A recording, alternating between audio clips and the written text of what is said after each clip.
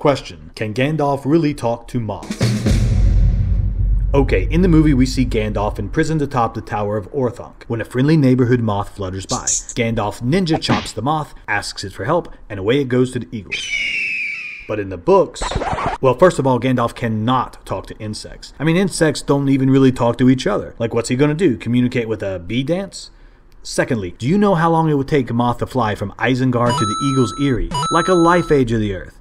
And don't eagles eat insects? Anyway, here's what happened in the book. When Gandalf rides off to see Saruman, he first stops by his buddy Radagast, asking him to have birds look out for any Nazgul activity and report it back to him in Isengard. So that's why the eagle was there. The eagle collected the news, took it to G in Isengard, saw he was in trouble, and flew him away to safety.